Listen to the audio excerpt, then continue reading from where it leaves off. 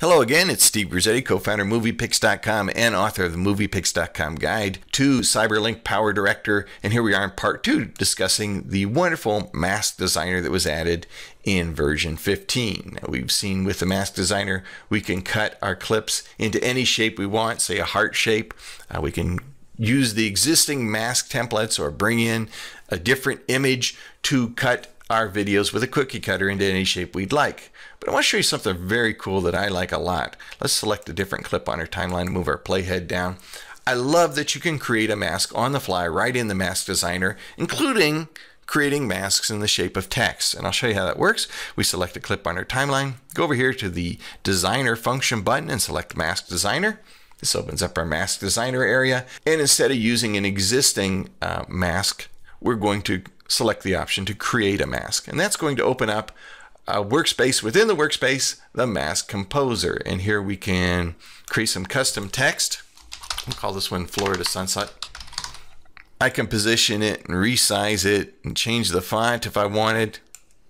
But there you can see it is serving now the same function as a mask. It's a cookie cutter. My scene is taking place through the letters of the text. Now I have options, of course, of working not just with text. Up at the top here, I can actually insert an image and create a custom mask here. But let's keep it simple here. Let's just work with text. So I click OK, and now we're back in our mask designer with our custom created mask, which in this case is simply text.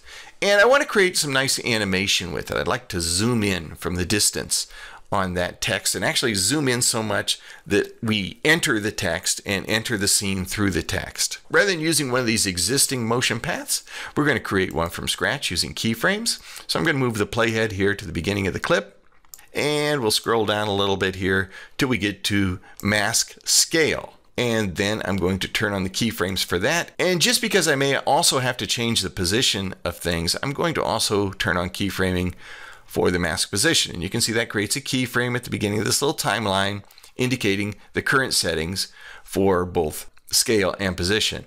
Now I'm going to change scale. We're just going to bring this down to moving the sliders all the way down to pretty much 0. So I want my mask to come zooming in from the distance here.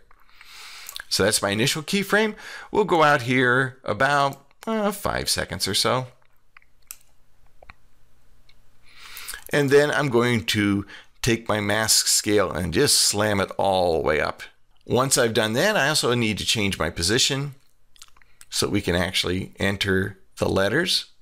Let's watch the animation here. We'll move the playhead back to the beginning and just play it. And here as I zoom in from the distance, right into the scene.